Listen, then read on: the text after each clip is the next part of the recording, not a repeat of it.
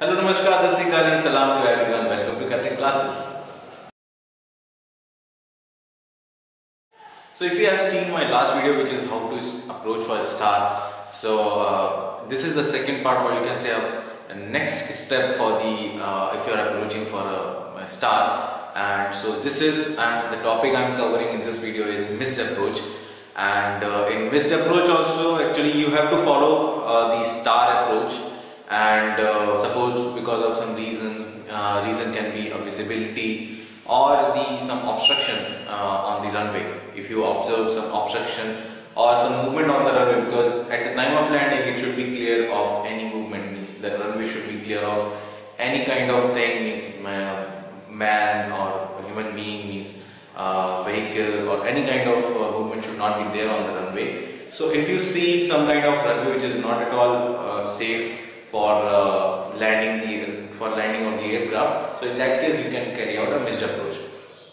If your visibility goes below, means suppose you cannot see your category, ILS category, what the aircraft is capable of is not of that much visibility. The visibility of the category which aircraft is certified for is not within that limit. So in that case also you have to carry out a missed approach.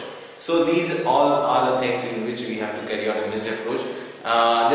Just a small query I want to have, means in the last video, which was how to approach for a star. In that video there was a YouTube glitch in which the video was uploaded in 360p. So I uploaded the video, then later on I noticed that it is only in 360p, it is not in HD. So if in case you guys have any issue with the clarity of the video, I'll upload the videos again in the HD format, because I uploaded in the HD format only, but because of some YouTube glitch it uploaded in 360p only. So that was the thing. And now we'll carry out the missed approach procedure. How to carry out a missed approach procedure?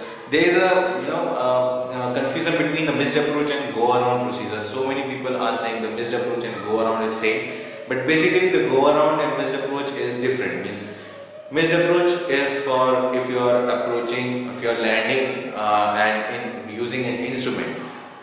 So in that case you can say that you are carrying out a missed approach. But if you are approaching visual approach, you are going for a visual approach, in that case it should be go around procedure. So there are two kind of procedures, missed approach and go around. So missed approach for instrument approach, and go around is for visual approach. So if you are a visual, I haven't covered the how to make a visual approach. I'll cover that topic soon also. But if you are carrying out an instrument approach, in that case you have to say carrying out a missed approach due to some reason, whatever the reason you have. So where we can find out the missed approach procedure, what is the missed approach procedure, and where we can find out. So missed approach procedure is there on your star chart only, because it's a part of star, means you are approaching and you find something not safe for the aircraft, means not you can say it's not at all good for the approach. So in that case you can carry out a missed approach. So that missed approach procedure should be written on that chart only. So we'll check out the chart. As you can see, this is the chart, and this is the part of star, and here if you can see here, the missed approach is written.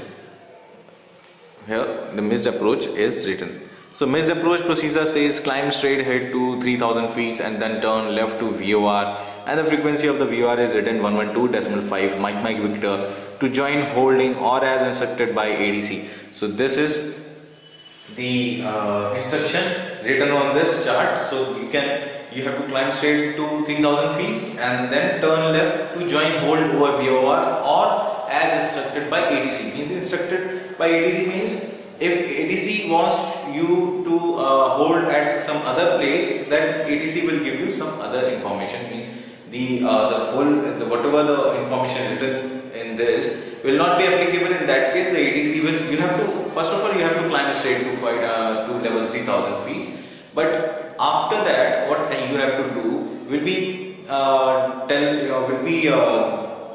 instructed by ADC. So normally we will not take the ADC instructions, we will practice on this thing. because ATC instruction is also like same, means they'll tell you about how to turn and where to turn and at what level you have to maintain this hold thing. So you can see in this chart there are so many hold points. These all are hold points. You can see this, and yes. So these are all our hold points.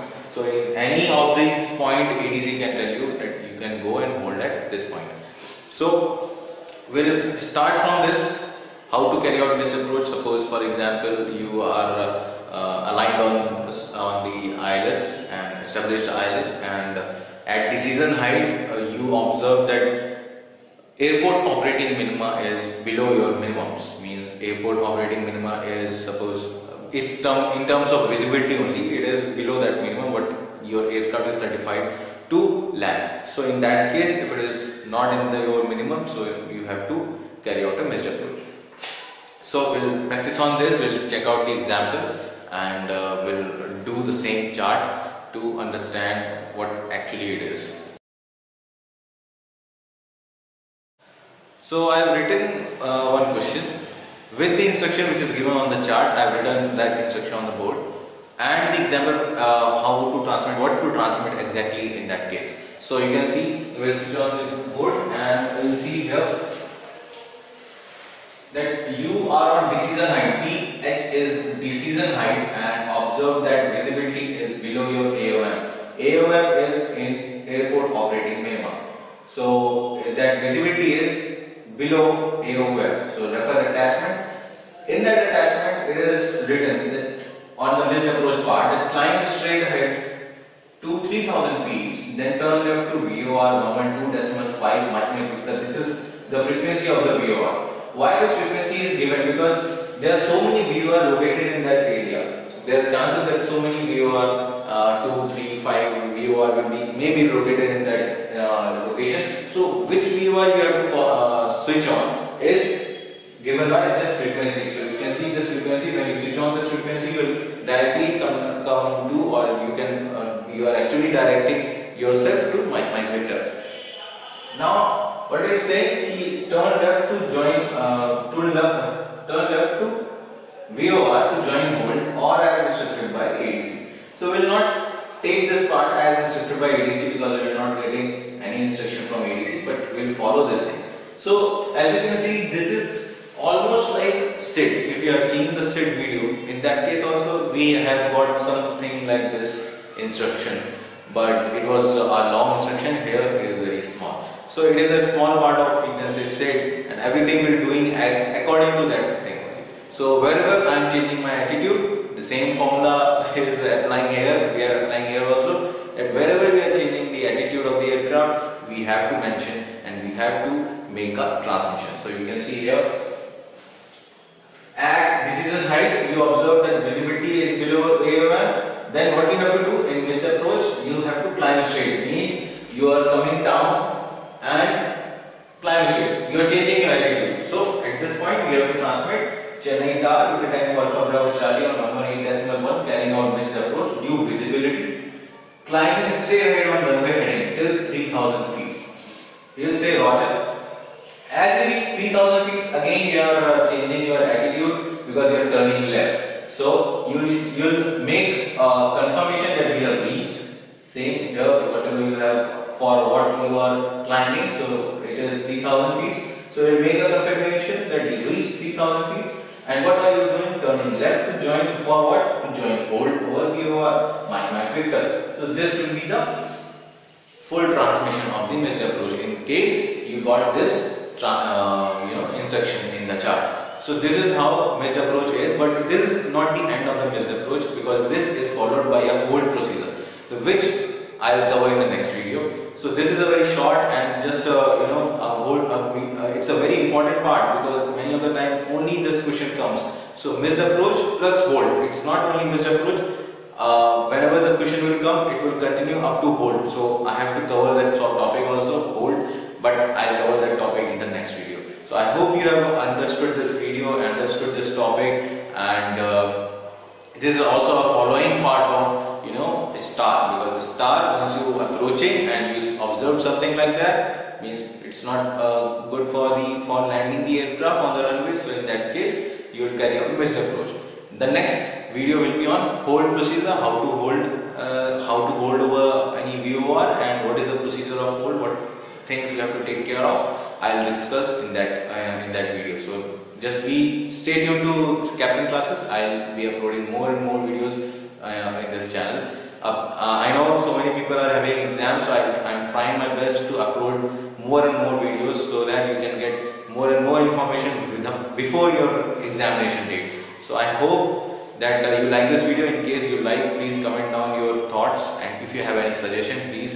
I know one guy told me that buy a mic. I know it's very important because the echo of the voice is disturbing, or maybe creating